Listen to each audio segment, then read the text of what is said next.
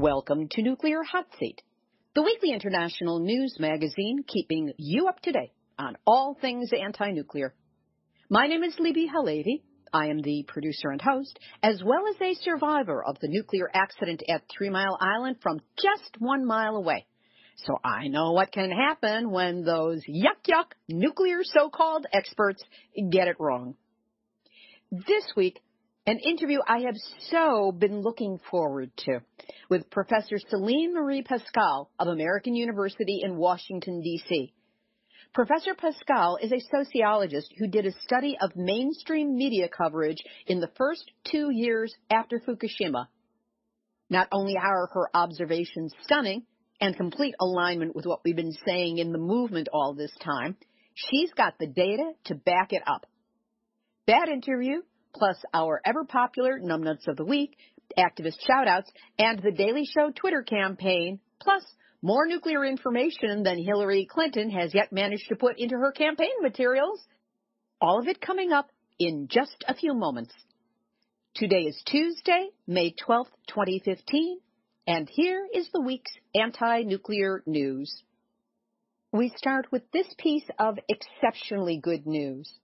An appeals court has overturned the sabotage convictions of 85-year-old Sister Megan Rice and 2 fellow peace activists who broke into the Y-12 National Security Complex in Oak Ridge to reach a uranium storage bunker.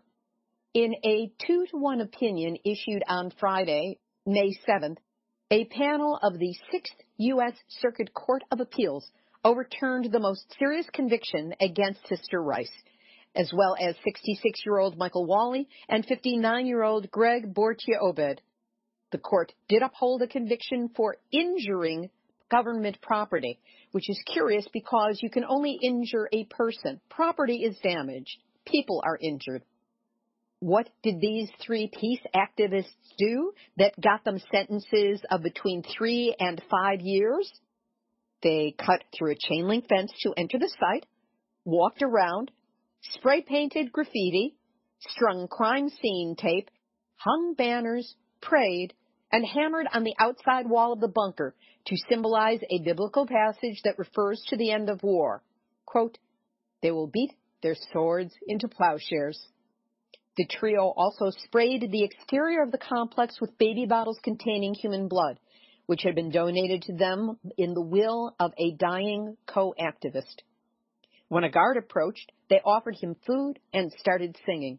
The entire incident took 2 hours. The trio were also found guilty of causing more than $1,000 of damage to government property. And given the inflated way that the government computes its finances, it probably wasn't anywhere close to that. At the trial, Sister Megan said her only regret was waiting so long to stage her protest. She said, "It is manufacturing that which can only cause death." As a result of her actions, U.S. lawmakers and the Department of Energy launched an inquiry and uncovered what they called troubling displays of ineptitude at the facility. Ya think? Top officials were reassigned, including the National Nuclear Security Administration.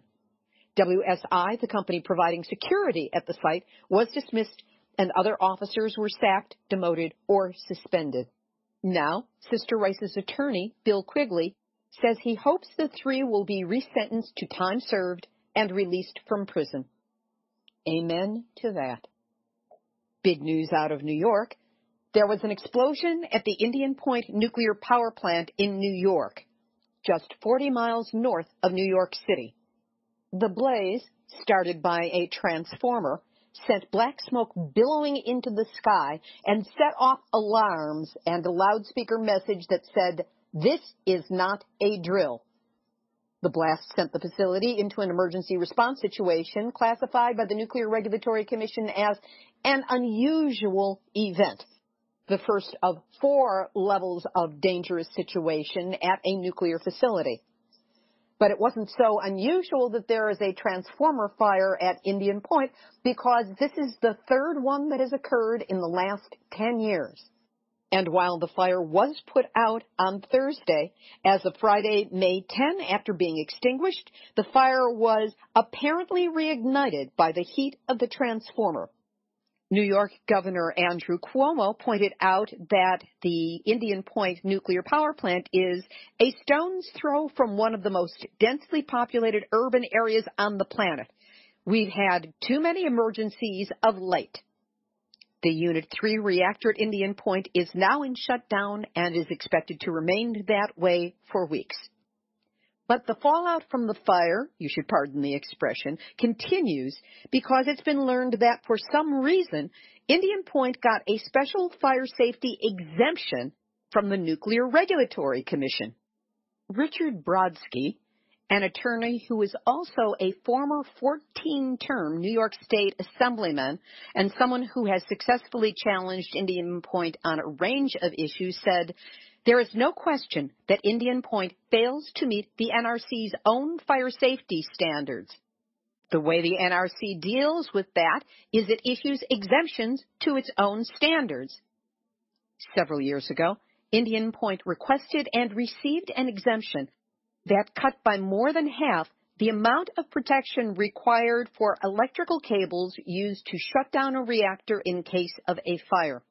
Governor Cuomo nailed it when he said, "So if the transformer fire had spread, my question is, what could we have done? They had trouble putting out the fire. A fire spreading at a nuclear plant, you have a very real problem." Ya think? This fire places a new level of scrutiny on the Spectra Energy gas pipeline, which is being proposed to be built virtually adjacent to Indian Point. Linda Puglisi, who is town supervisor of Cortland, a town next to Indian Point, said that the gas pipeline should be scrapped after the Indian Point accident. She said, "If this explosion and fire had been in close proximity to this new expanded gas line, it could have been a disaster." There's a terrific article by Carl Grossman up on counterpunch.org. It's called "Our Nuke is Burning." We'll have a link to it up on the website, nuclearhotseat.com, under this episode, number 203. And last word on Indian Point. There is an alarmist video going around online that talks about Indian Point blows up. Sorry, guys, it's an alarmist piece. It is a gross exaggeration, and really, the problem is bad enough. We don't have to get dramatic and make it sound worse. But wait, there's more bad news for nukes on the East Coast. The Oyster Creek nuclear power plant in New Jersey remains shut down for the 5th day as of Monday, May 11th, as staff work to solve the electric problem that sent it offline. The shutdown took place last Thursday night, the same day as the Indian Point transformer fire, and the NRC said on Friday that the trouble originated from a main electric transformer outside the reactor building, the same as at Indian Point. Oyster Creek is the oldest nuclear power plant in the country, having opened in 1969.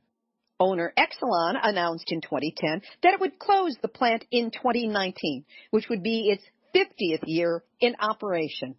Nah, put it out of its misery. Shoot it now. Point 2 nuclear power plant on Lake Ontario offline this morning because pumps that circulate water through the reactor shut off while being shifted to a lower speed.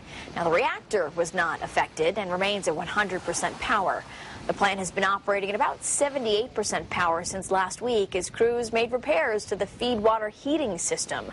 It will remain shut off until all repairs have been made. Shut it down forever now. In Ohio, a steam leak at Davis-Besse shut that nuke down on Saturday night. And just downstream from 3 Mile Island on the Susquehanna River, biologists have confirmed the first case of cancer in a smallmouth bass. Pennsylvania Fish and Boat Commission biologists say they've observed sores and lesions on many smallmouth bass in surveys of the river since 2005, but this is the first confirmed cancer. Meanwhile, The U.S. Nuclear Regulatory Commission is going to revise how it assesses foreign ownership of U.S. nuclear facilities, making it more possible for countries other than the United States to own and or control nukes on our soil. But what could go wrong? This week, the U.S. House of Representatives approved over $300 million for a mixed oxide fuel fabrication facility. Try saying that 5 times real fast. At Savannah River site in South Carolina. Despite calls from watchdog groups to gut a program that has fallen far behind schedule, exceeded its budget, and has no real customers. But other than that, Mrs. Lincoln, what did you think of the play? In 2004, construction for the site was estimated to cost $1.6 billion and was expected to be completed by 2007. But now, more than $4 billion has been spent on construction, which is only 67% complete, and the site has lost its contract with its only real customer, Duke Energy. That happened in 2008, and they haven't been able to find a replacement buyer for the fuel product yet. Didn't they do any marketing research before they built this thing? Where was Shark Tank when we needed them? A new congressionally mandated report estimates that the life cycle costs for this facility will skyrocket to more than $114 billion. And in order to complete the project, we'll need at least $500 million a year. As Kevin O'Leary would say, don't throw good money after bad. I'm out. You're dead to me. Would that it were that easy. Let's take it away from the nuked out east and bring it to southeastern Utah, where radon releases have been found to skyrocket at the White Mesa Mill. New data reveals that emissions of radon, a radioactive, invisible, odorless, cancer-causing gas, from the White Mesa uranium mill exceeds Clean Air Act standards by over 50 times the legal limit. According to Sarah Fields, Program Director of Uranium Watch, for decades, the EPA claimed that the radon emissions at uranium mills were zero, so did not need to be determined or controlled. We now know that radon emissions are significant and must be monitored and controlled under CAA hazardous air pollution standards. Manuel Hart, tribal chairman from the Ute Mountain Ute tribe, said, "Given the mill's vicinity to our White Mesa community, we are very concerned about the difference between the high levels of radon-222 emissions calculated by our environmental department and the low levels assumed by regulators." Indeed, despite being informed of the data in early February, neither EPA nor the Utah Department of Environmental Quality have formally responded to the Grand Canyon Trust and Uranium Watch's concerns, nor have the regulators taken any enforcement actions to protect public health from the radon emissions released from the White Mesa Mill liquid wastes. Anne Mariah Tapp, Energy Program Director for the Grand Canyon Trust and a former nuclear hot seat interviewee on number 200, said, "We consider this a potential public health emergency and are alarmed and disappointed by EPA's refusal to, at minimum, disprove our respective calculations." She went on, "Instead of taking immediate action, EPA continues to stall while public health hangs in question." And kudos and a Xena Warrior Princess Award to Las Vegas Mayor Carolyn Goodman, who says that she would lie down on U.S. Highway 95 to stop the transport of uranium waste through her city. "I find it absolutely incredulous," the two-term mayor said while mangling the English language in a good cause. "This is just not tolerable." The uranium waste is expected to pass through Las Vegas on its way to a landfill at the Nevada National Security Site, 65 miles northwest of Las Vegas. Federal officials are not expected to make the shipping schedule public, apparently derailing the mayor's threat to head off the transports. Yeah, but it's a great gesture. Last month, when Arnie Gunderson, chief engineer at Fairwinds Energy Education and one of our brightest lights, spoke at the World Uranium Symposium. He talked about significant amounts of Fukushima radiation having been detected on the west coast of North America. He said, last week, Woods Hole announced a study that showed about 7 becquerels per cubic meter of radiation had reached the west coast of North America. They called it trace amounts. I don't call 7 becquerels per cubic meter a trace amount. That's significant and measurable, and it's just the beginning of the onslaught. Arnie went on to explain, there was a study in 2012 that predicted how much radiation was going to get to the west coast of British Columbia. It was 29 times lower than what Woods Hole actually measured. So scientists have no clue about how to measure what's transporting through the ocean. Studies 2 years ago are already wrong by essentially a factor of 30. The scientists' real goal, Arnie said, was to downplay the significance of the damage to the Pacific Ocean. And speaking of the oceans, as the U.S. government continues to play head in the sand about the ongoing devastation to marine life in the Pacific, U.S. universities have begun testing animals for Fukushima radiation. Colorado State University is testing trace radiation samples in seal populations in the northern Pacific Ocean. And subsistence harvested ice seals and walruses are being tested by the University of Alaska Fairbanks Marine Advisory Program. Thus far, they have found disease conditions for the first time in the reproductive systems, endocrine, musculoskeletal, intergumentary, that means connective tissue, respiratory, and digestive systems in ice seals and walruses. But that's not the end of our nuclear woes for our waters, because nuclear hot seat, nuclear hot seat, nuclear hot seat, numnutz out awake. Well, it gets no numnutzier than this. A panel of experts, and you know what I think about experts in the nuclear world, these experts concluded that it is perfectly safe to bury hazardous nuclear waste material only 1.2 kilometers, meaning 3/4 of a mile, in a site near Lake Huron. Yes, our Great Lakes, the largest basin of fresh water in the world. And now Canada, of all nations, has decided that it's okay to risk radiologic contamination of the drinking water for so many million people I can't even find the number in front of me right now. But a Canadian environmental assessment concludes that burying the hazardous nuclear waste material near the shore of Lake Huron is the best way to deal with the waste. No, the best way to deal with the waste is not to make it in the first place. The 430-page report concludes, the relative position of the proposed project within the spectrum of risks to the Great Lakes is a minor one, and the project is not likely to cause significant, I hate the use of that word that the nuclear industry loves so much, not likely to cause significant adverse environmental effects. I wonder how much it costs to get that conclusion out of this crew.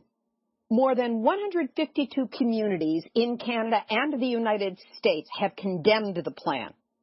Beverly Fernandez, with the group Stop the Great Lakes Nuclear Dump, expressed deep disappointment with the panel's recommendation that the project be approved. Fernandez said, "This is an intergenerational, nonpartisan issue that affects millions of Canadians and Americans. It is a decision that will affect the Great Lakes for the next 100,000 years. And the last place to bury and abandon radioactive nuclear waste is beside the largest supply of fresh water on the planet." Sane Canadians who understood the danger found themselves represented in the statement of Mayor Kenneth Hobbs of Thunder Bay in Ontario. He said, "I think it's a boneheaded move. You could see the lake almost a stone's throw away." Then he added, "I think it's just the wrong location." You know, you're right. And what's the right location? How about one of the many sub-basements of the Nuclear Regulatory Commission? Or Prime Minister of Canada Stephen Harper's bedroom, stored in unused space in Canada's Parliament, anywhere but not on the shores of Lake Huron. And that's why Canada, dudes, guys, wake up. You are this week's and possibly the next 100 millennia's Nuclear hot seat, numnutzier awake.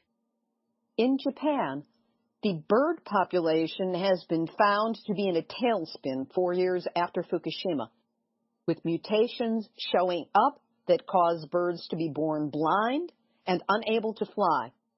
Dr. Tim Mousseau, professor of biological sciences at the University of South Carolina, reports that most organisms that he and his crew have examined show significantly increased rates of genetic damage in direct proportion to the level of exposure to radiation.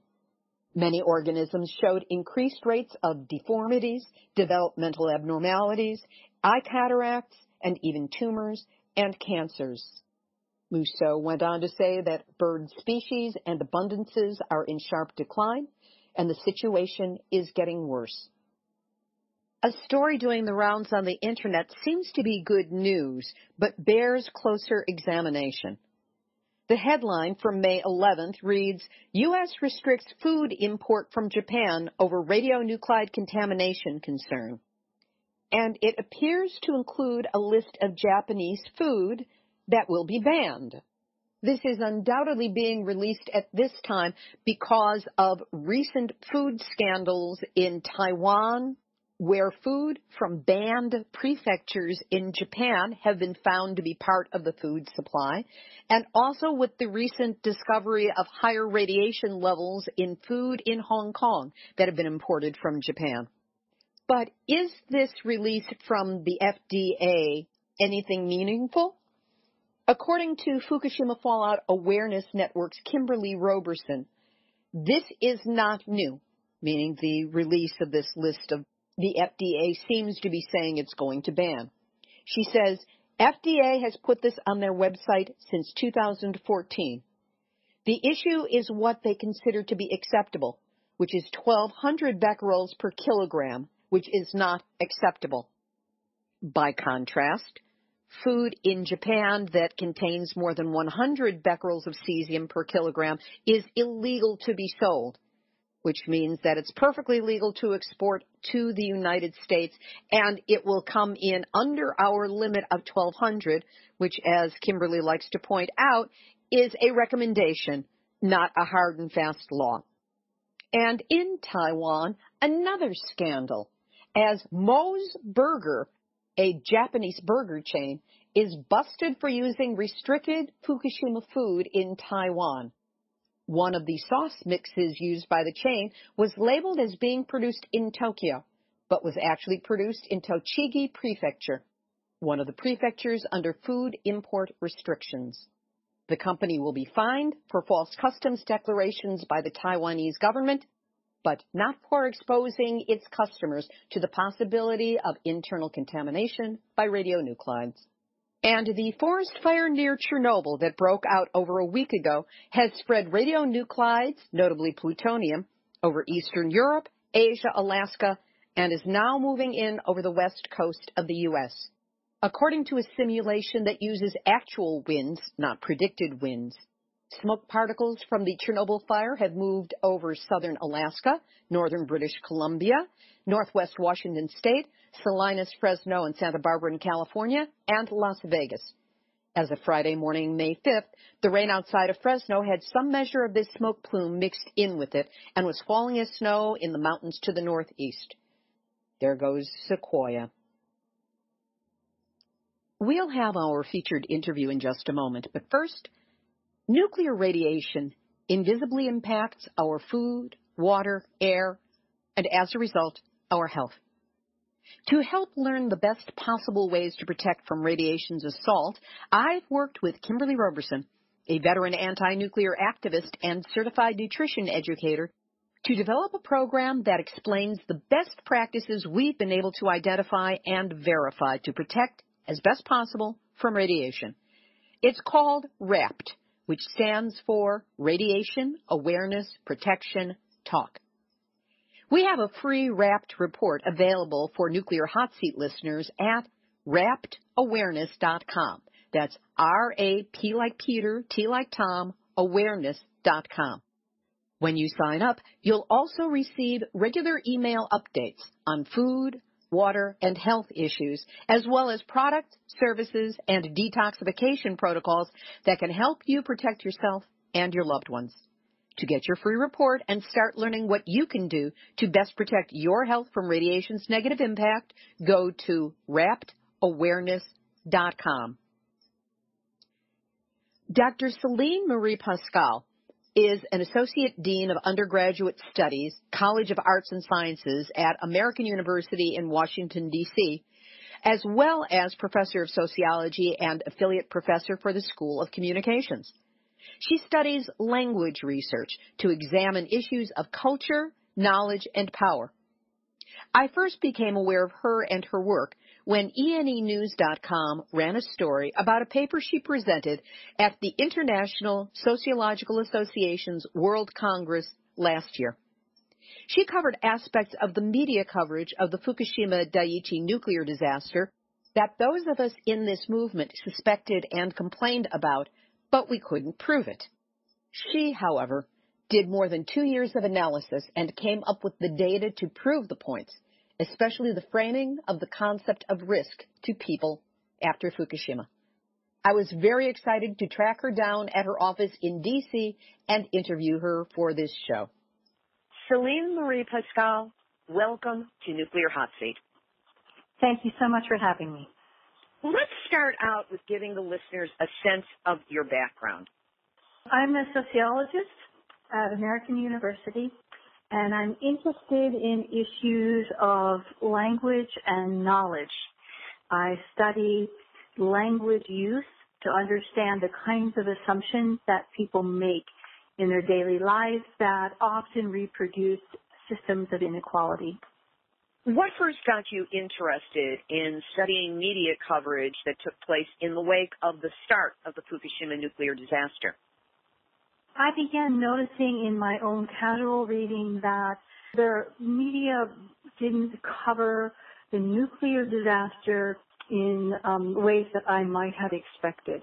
And a little bit like what happened after Hurricane Katrina, that there was a way of reporting the natural disaster that really minimized what was going on and the social decisions that created the disaster itself around the levees. And so I wondered if something like that was happening with Fukushima. It seems like we weren't getting quite the whole story. From my perspective and that of people in the movement, we couldn't agree with you more. When did you start turning this into research, and how did you proceed? 2 years after the disaster, I began collecting newspaper articles, media coverage from the Huffington Post, Politico, the New York Times, and the Washington Post. I collected everything that they had printed about Fukushima in the 2 years between the start of my data collection, which was the second year anniversary, and the beginning of the disaster. What specifically were you looking for or looking at? As a sociologist, what I do is a systematic study to identify patterns. So I came into it thinking that it would be very interesting to look at how risk was constructed. How did these various media construct the notion of risk, and how did it get particular kinds of meaning? And that began a really long coding process that I used NVivo, which is a systematic online way of looking for where the word risk might appear or associated words, and then going from there more deeply into the articles to understand how they were being used, what was the context of their use. So when you say you were looking for risk, you were actually searching for that word in the context of articles and news stories about Fukushima? Exactly. There is so much data here that What I wanted to focus on for the first article out of this data is just the construction of risk with regard to the general population. I was really surprised when I saw how rarely that was discussed in media. So I think that out of almost 2,200 articles just about, that there were really only 129 across all of these media that talked about risk to populations at all. That's shocking. The rest of it was risk to economies, risk to markets, risk to energy, but there were not really many articles at all that talked about the human aspect of this, except where workers were concerned. So it made it seem like if you were not a worker, you wouldn't be at high risk. And what was your understanding of the actual risk that the population faced as a result of this disaster?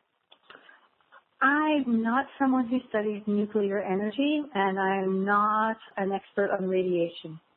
So I'm coming at this in a very odd way. I understand that what happened at Fukushima was far more devastating than what happened at Chernobyl, but I don't have the expertise to say what the consequences of that would be. I can only tell you how media represents the potential consequences. So, for example, most of the articles of that 129, 65 of them said, the risk here is really low. You are actually, and the New York Times ran an article saying, you're more at risk from radiation from rocks and cosmic rays from the environment than you are from anything happening at Fukushima. Well, that's pretty shocking. That's the kind of reporting that was going on. The articles that said, well, there's some low risk here, but, we can't really say that much about it. They compared the risk of cancer to walking through the X-ray machines at airports, right? That those were more dangerous than what was happening at Fukushima. One of the quotes that came from the article is that research shows that corporations and government agencies had disproportionate access to framing the event in the media. Absolutely. Absolutely. So when I look across all of these articles and I look at who's being quoted and in what context, so most of the time you could find quotes from government officials, from various corporations, but what you really missed were quotes from people on the ground, from anti-nuclear groups, from organizations that are generally more critical of nuclear power. What do you think was behind this being the chosen narrative? Did it feel to you like it may have been a top-down decision, an edict from management or even higher government saying, play this down? Do you think it was ignorance on the part of the reporters to find contrasting views? Where do you think the failure to communicate more the seriousness of the risk came from? I couldn't say that there is a single point at work here. It certainly isn't a top-down. In the U.S., we have a free media. You can report on whatever you want to report on. And yet, if you look at the dominant media outlets, they report the same stories in pretty much the same way every single day. You would think for that level of consistency that there was coercion somewhere. It doesn't work. That process in the U.S. doesn't work the same way that it might work in another country where there is literally a top-down coercive force. But rather, I think that it's a confluence of a lot of people who are involved in, who have access to the media, how we think about it. So of these 129 articles, only 3 of them were critical about this discourse of minimal risk. 3. So we have an original group of over 2,100 articles, 2,200 almost, and out of those 3 are critical of how it's being reported. That's pretty shocking. That happens without someone coming through and saying, this is what you have to do, right? There's a whole different process at work when corporate media, and here we have Huffington and Politico included in this. I was thinking that there might be something much more edgy, more confrontational there. No, that wasn't the case. We do know from certain private channels that certainly there was pressure put on the United States, and the U.S. agreed to downplay the story. That came from a trade agreement that Hillary Clinton, as Secretary of State, signed approximately 1 month after the disaster began. I've also heard from private contact that there was pressure put certainly on National Public Radio, and I can't say the specifics on it, but certainly the will of the government was made known that it needed to be downplayed and that there were certain pressures put on that made it difficult for the reports to come out in, shall we say, a less biased and a more focused on risk kind of a way. In one instance, I know of a news reporter for an NPR station who was specifically told not to use the word fallout in connection with Fukushima. The word could only be used in connection with the repercussions of a political mistake that got made, like somebody showing their private parts on a cell phone photo. For those of us who are following the issue very closely and following the day-by-day, almost minute-by-minute progression of Fukushima in those early days, what was remarkable is that for about 3 days, there were a lot of reports in the U.S. media talking about the plume of radiation from Fukushima coming towards the United States, the West Coast, and that it was going to hit in approximately 8 days. For about 3 days, we heard that story, and then it vanished.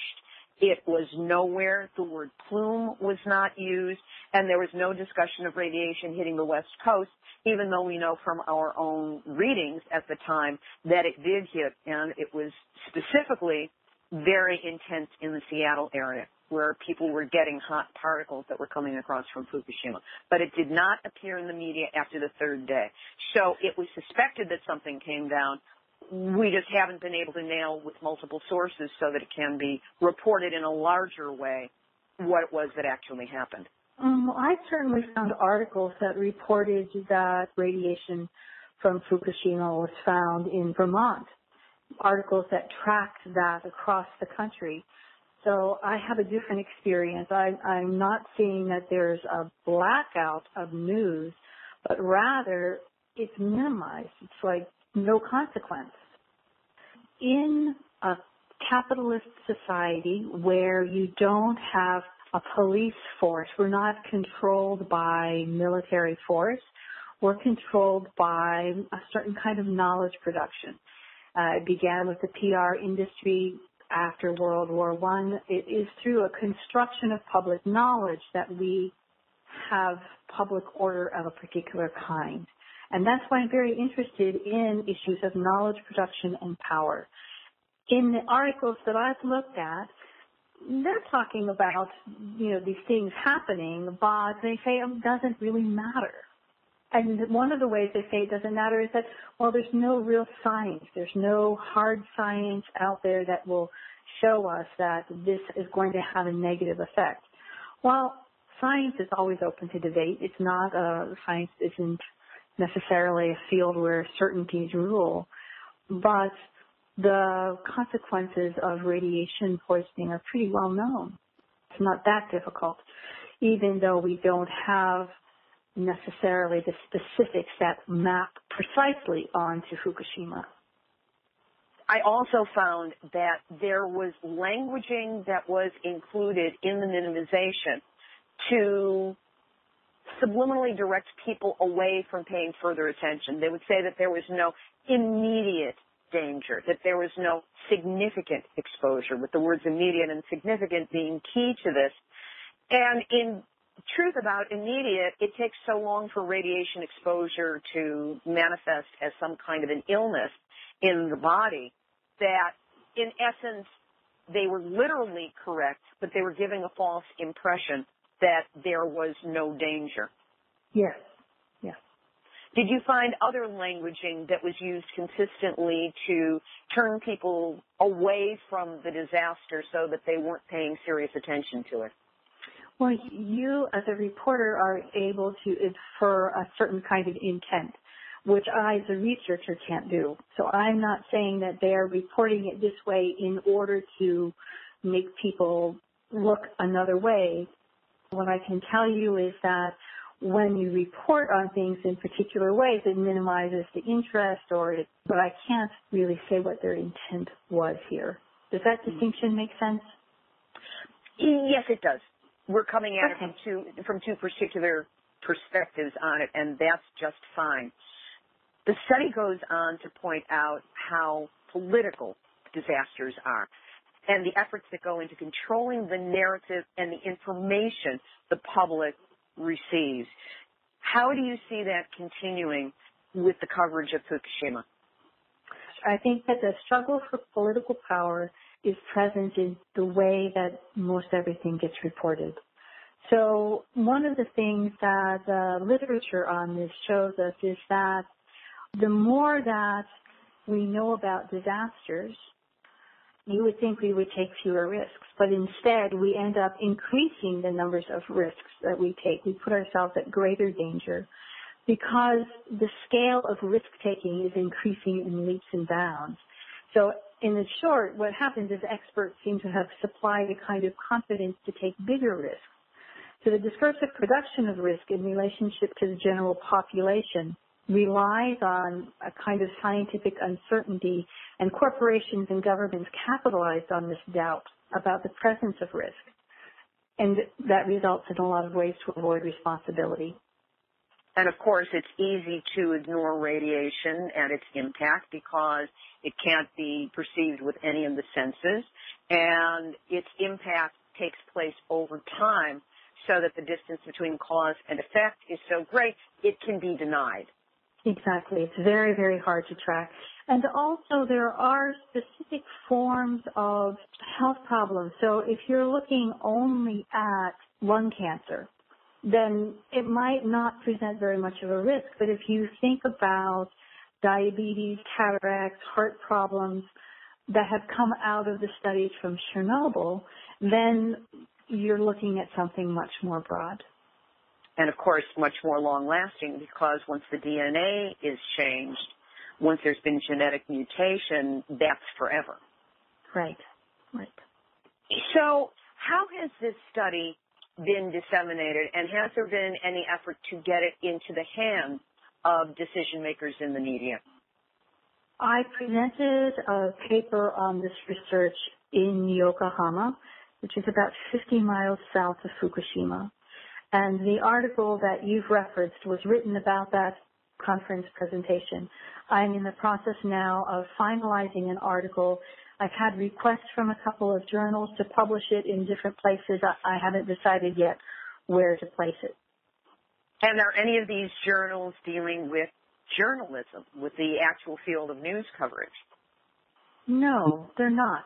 But I'm an affiliate with our School of Communication and talk frequently with faculty and students there about the production of knowledge in news reports.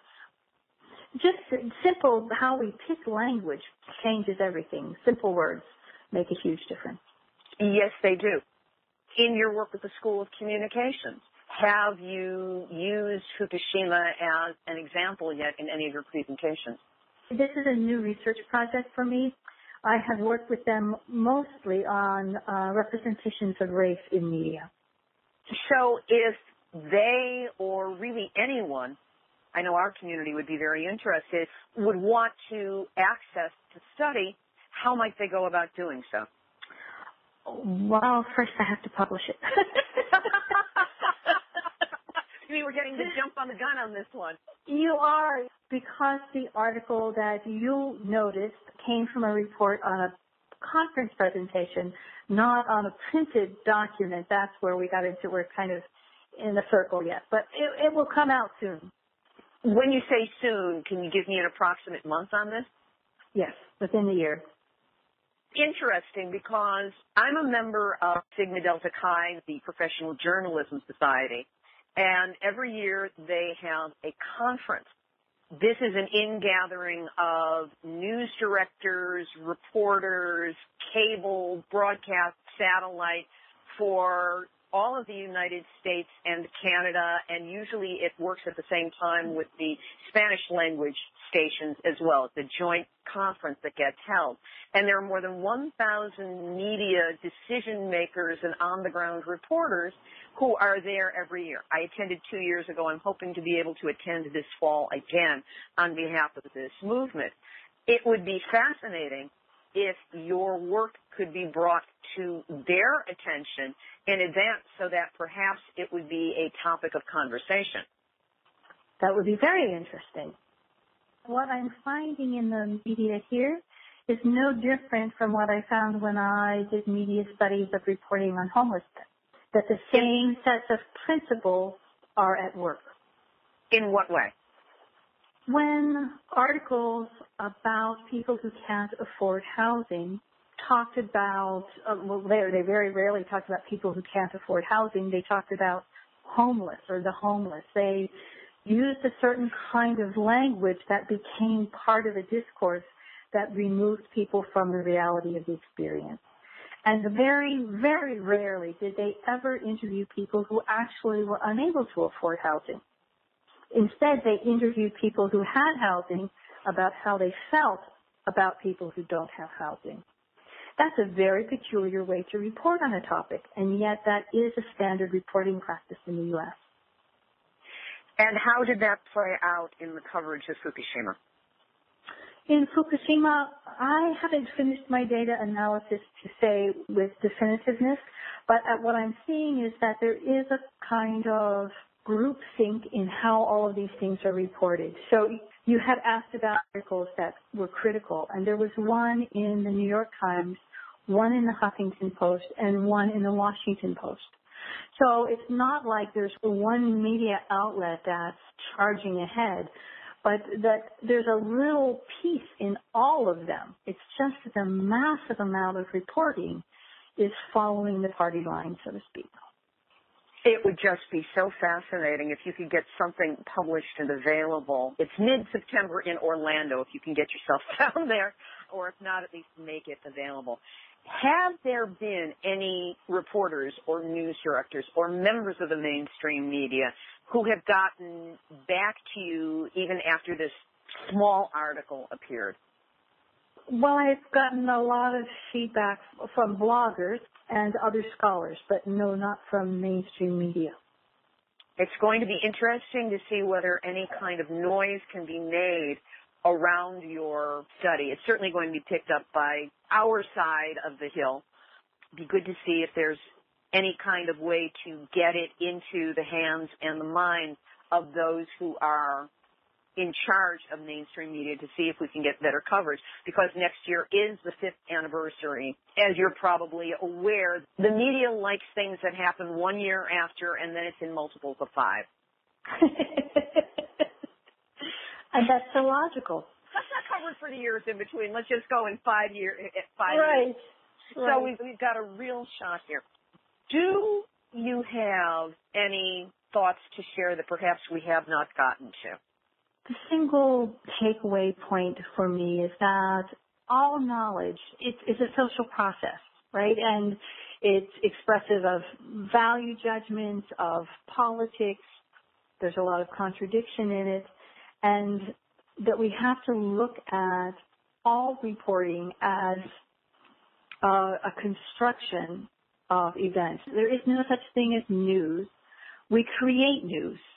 And how we create that news, how we give events particular presence and meaning in our lives is always a political struggle for power. That's my takeaway. Beautifully done. Celine-Marie Pascale, thank you so much for being my guest this week on Nuclear Hot Seat. Thank you so much. That was Dr. Celine-Marie Pascale, Professor of Sociology at American University in Washington, D.C. Her paper has not yet been published, but when it is, we will let you know and have a link up on the website, nuclearhotseat.com. Nuclear Hot Seat relies on your donations to keep us going and growing. My deepest gratitude to those of you who donate when, how often, and as much as you can. I really have a soft spot in my heart for those of you who donate small amounts every month, because I can count on it, I can count on you, and yes, it does make a real difference. If you find that Nuclear Hot Seat makes you think, helps you understand the nuclear issues, maybe gives you a laugh once in a while, and lets you not be so alone with your awareness of the nuclear issue, help us keep doing it. Go to nuclearhotseat.com, scroll down on the home page, and click on the big red donate button. Whatever you can do to help. Merci, gracias, toda raba, and thank you. So, John Stewart, you finally do a nuclear story, but which one do you choose? The nuclear deal with Iraq, and you do so by interviewing Energy Secretary Ernest Moniz. I'm about to give up on you, mister. So many other nuclear stories to choose from, such numnutzery that you could just deal with scathingly, with that incredible sense of humor and delivery of yours. And this is the one that you choose, and you do it very seriously. So look, you've only got until August 6th to get it right, John, because that's when you're leaving. At least that's what the latest releases say. So let's give it a go before it's too late. You never want to have regrets, and you only regret what you don't do, not what you actually do. So unless you really do plan on getting control of CNN from Rupert Murdoch and programming it in your image, we'll have another conversation then, but if not, booby, we've got to speak now. Activist shout-outs? I love this one. Washington State Physicians for Social Responsibility is taking a tour of the Hanford site led by the Department of Energy. I don't know who pulled this off, but it is really cool. The tour will take place on June 4th from 7:30 in the morning to 3 in the afternoon. They will be traveling over the day before and will meet for dinner in Richland, that's the town adjacent to it, on the evening of the 3rd to talk a little about Hanford and what to expect on the tour. Ooh, I do hope you have your bullet-pointed questions and talking points prepared so you can really slam into these guys. And don't be afraid to take audio at the same time. I'd love to hear what's being said. The tour is free. They could have used it as a big fundraiser, but they want to make sure that people are there, so it's no cost to you. Space is extremely limited, so you need to RSVP to daniel@wpsr.org, or if you're up in the area, you can call the office at 206-547-2630. Just to give you an idea of the itinerary, it's going to include Hanford's 300 area, where uranium was fabricated into fuel rods. The 9 nuclear reactors in the 100 area, located along the Columbia River, where fuel rods were irradiated to produce plutonium for nuclear weapons. Visitors will also have a guided walking tour of the historic B reactor, the world's first full-scale plutonium production reactor. Oh, do bring your dosimeter batches and your radiation meters with you on this tour. And don't forget to take your liquid zeolite to get it out of your body, and then soak in a tub with powdered zeolite in it to get anything out of your body that might have gotten there. They'll tell you that it's safe, but listeners to this show know that one of the major tanks of plutonium-contaminated waste has already eaten through one of its containment shells, and that the workers on the site regularly get ill. So you'll only be there for a short time, but hey, we need you guys around for a long time. Take care of yourselves out there, you hear? And for those of you listening who could use a little bit of a laugh, I will have up on the site a clip I was sent from the Mork and Mindy show a gazillion years ago. It has the late Robin Williams as Mork getting off a job where he was protecting a leak at a nuclear facility when he learns that, unlike on his home planet, there's no way to mitigate against the radiation. An amazing 2-minute clip. I mean, it was no big deal, really. I mean, I just stood there for a couple of hours, and some people came and relieved me from my guard duty. Then I came home. Well, how was your day? I don't know how you can be so casual about this, Mork. I mean, you must have misunderstood what was going on. I mean, there's so many safeguards against radiation leaks. Man, I mean, it's no big deal. I mean, on Ork, whenever we have a nuclear accident, we just use nuke away. Nuke away? Well, yeah, it comes in pine scent or that exciting new fragrance, fusion. I mean, it takes the worry out of being radioactive. No, we don't have anything like nuke away here on Earth. Well, then how do you get rid of telltale nuclear waste? We don't. Oh, come on, man. You can't tell me people with nuclear power don't have any way of disposing of waste. Now, come on. Hey, I mean, next thing you're telling me is you're going to put it in cans, right? We do. You do, yeah. You do? Whoa! We gotta get out of here, man. Come on. We gotta take a quick hike. We're gonna take the next egg out. Don't worry about packing your clothes. We'll get you some of your Fredericks of Venus. Come on, let's go. We can't just leave. If what you say is true, there are thousands of people that can be in danger. I mean, we gotta tell somebody. I'll tell you what, as we fly over, we'll drop some pamphlets that say, trespassers beware or you go bald. Now, let's go. I gotta notify the authorities. Well, there's one minor hang-up with that, Min. What? Well, the Air Force is the authorities. See, it's kind of like Catch-44. It's like Catch-22, except twice as bad. Well, we gotta tell somebody. I mean, the people have a right to know things like this. I mean, they just can't get away with covering this thing up. Who's covering it up? I mean, Nixon's been gone for a long time. I don't know. Probably the company that owns the dump. Well, why would they want to cover it up? Well, they usually say it's because they don't want people to panic. Oh, I see. What they don't know won't hurt them until it does. More calling Orson. Come in, Orson. More calling Orson. Come in, Orson. More calling Orson. Come in, Orson. Hello, Mork. What's new? Well, no, sir. It's what's nuke. All right, Mork. What's nuke? It's short for nuclear. See, this week, sir, I had a job guarding a leak at a nuclear dumping site. Guarding it from whom, Mork? Well, the people who live near the dump. It was very hush-hush. Why was that? Well, governments on Earth like to play a game. It's called I've Got a Secret. But when it comes time to tell the truth, it's let's make a deal. Sounds like they don't want to burden the public with too much information. Yeah, but Orson, how can you prepare for the rain if you don't know what the weather forecast is? See, I believe people have the right to know everything that might affect their well-being. Maybe there's a good reason, Mork. Isn't there an Earth saying that ignorance is bliss? Well, not in this case, sir. You see, it's a good thing to conserve energy, but it's a bad thing to keep people in the dark. Now, I have some specific information I'd like to relate. Whoa. Till next week. Nanu, Nanu.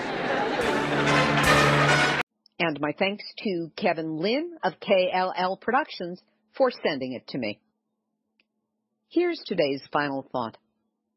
We've just come through Nuclear Anniversary Alley, a confluence of remembrances for Fukushima, 3 Mile Island, Chernobyl, and now the WIP site accident in Carlsbad.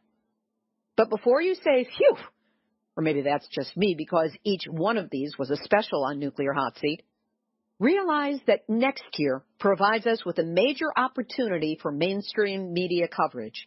It will have been 40 years since Chernobyl and 5 years since Fukushima. The media will be forced to pay attention, if only because both of these numbers are divisible by 5. Now you can bet the other side, the pro-nuke consortium, already has volumes of talking points and nasty little programs figured out to dominate the discourse in the media, just as Professor Celine-Marie Pascale explained in today's interview. So let's not let them get away with it. Activists from all over, this is a shout out to all of you. What are your best ideas for actions, demonstrations, campaigns, programs, zaps, concerts, or other events? What's the best use we can get out of social media? How do we build awareness? How can we coordinate our actions around the world to create a united presence that the mainstream media will not be able to avoid or erase by its bad focus in their coverage? The time to think about and start planning our actions is right now. We have to be active, not reactive. We're going to need a logo or logos, slogans, talking points, actions, and I'm sure there's tons of stuff I'm not even imagining right now. So if you, yes you the person hearing this right now, if you have any ideas to propose, send them in to me in an email at info@nuclearhotseat.com. Please, not Facebook. I lose stuff on Facebook. Send it to the email. That sticks around forever. Not unlike the radiation from plutonium. Let's prepare our battle plans, our peaceful battle plans now. That's what the pro-nukers are doing. So let's not let them get away with controlling the conversation and the information flow anymore. Okay? Okay. This has been Nuclear Hot Seat for Tuesday, May 12th, 2015. Material for this week's program has been researched and compiled from ENEnews.com, Fox New York, WPIX, CNN, CBS New York, WABC, Journal News, Cortland.dailyvoice.com, Counterpunch and Carl Grossman's excellent article on Indian Point, PressOfAtlanticCity.com, USNews.com, WashingtonTimes.com, GrandCanyonTrust.org, ReviewJournal.com, Arnie Gunderson and Fairwinds.com, also .org, Colorado State University, CTVNews.ca, WHYY, Smithsonian, Evacuate-Fukushima.com, FukuLeaks.org, OptimalPrediction.com, Washington Physicians for Social Responsibility, the Judas Goats at World Nuclear News, and the ever-lovely folks in the Nuclear Hot Seat Facebook community, which you are all invited to join. Theme music written by me, sung by Marilee Weaver. Nuclear Hot Seat is syndicated by UCY.TV and is also available on airprogressive.com. Our archive is available on iTunes. You can subscribe under podcasts, or just check us out on the website, nuclearhotseat.com. Also, our YouTube channel carries the show as Nuclear Hot Seat Videos. Nuclear Hot Seat is the activist voice on nuclear issues, so if you have a story lead, a hot tip, or a suggestion of someone to interview, send an email to info@nuclearhotseat.com. We are copyright 2015, Libby, Halady, and Hardestry Communications, all rights reserved but fair use allowed as long as proper attribution is provided. This is Libby Halevi of Hardestry Communications, the heart of the art of communicating, reminding you that Physicians for Social Responsibility is running a Nuke Busters film competition, and you can win $5,000 if you get your films in by July. So get them up right now. And we've all had our nuclear wake-up call. Now don't go back to sleep, because we are all in the Nuclear Hot Seat. Nuclear Hot Seat, what are those people thinking? Nuclear Hot Seat, what have those boys been drinking? Nuclear Hot Seat, the corium is sinking. Our time to act is shrinking, but our activists are linking. Nuclear Hot Seat, it's the bomb.